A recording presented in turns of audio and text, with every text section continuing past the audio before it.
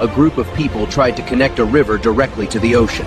What seemed like a harmless experiment quickly became serious, as water began rushing with unexpected speed and energy toward the shore. Within an hour, the flow grew powerful enough to erode the riverbanks, forming a dramatic waterfall.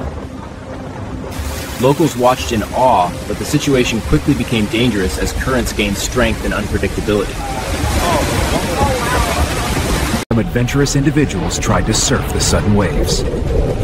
However, a whirlpool formed where the river met the ocean, creating a risky environment. It was clear this was no longer a harmless experiment. The river eventually dried up in that area, leaving nearby villagers without fresh water. The beach suffered from severe erosion, and wildlife and the local environment were disrupted by the sudden changes in water flow. Large authorities intervened to stop further damage, but the incident left lasting environmental consequences. This event reminds us how quickly natural systems can be affected when humans interfere, even with playful intentions.